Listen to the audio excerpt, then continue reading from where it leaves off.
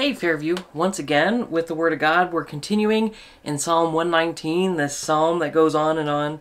But really I encourage you as we go through it, and we will be going through it for several weeks, let yourself meditate on each section that we go through. Often reading through huge portions of the Bible can be overwhelming, but take truths from each scripture as we go through.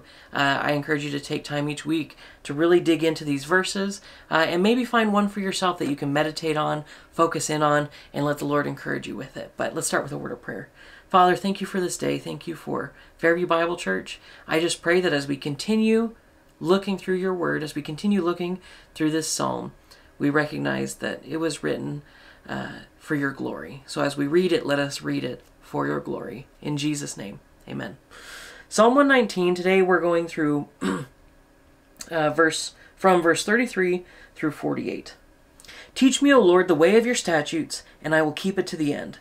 Give me understanding that I may keep your law and observe it with my whole heart. Lead me in the paths of your commandments, for I delight in it.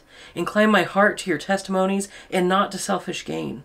Turn my eyes from looking at worthless things, and give me life in your ways.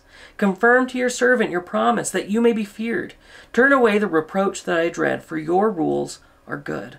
Behold, I long for your precepts. And actually, it was just verse 33 through 40, so sorry about that. But we still have a lot of really important truth that can be gleaned from this. Incline my heart to your testimonies and not to selfish gain. In other parts of Scripture, in another psalm, David talks about how he's conceived in iniquity and he's born with this inclination to selfishness, to sin. The Lord loves us and he created us perfectly, but that sin disease has crept into all of us, affected each of us. And it prevents us from having our desires properly towards the Lord. So I want to encourage you that the Lord wants to renew us. He wants to create in us a new heart, the way it was supposed to be, not influenced and diseased with sin, but pure with intentions towards him. And as we continue through life, through the blood of Jesus, through the power of the Holy Spirit, and made conformed more and more into the image of God the Son, there will be times where we still seek out selfish gain.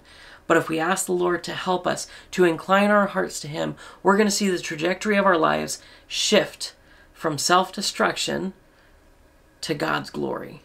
And remember, God's glory is ultimately to our benefit because he is the one who created us. We are designed to worship him. So I just wanted to give you that quick encouragement today that he is worthy of our praise. He will change our hearts.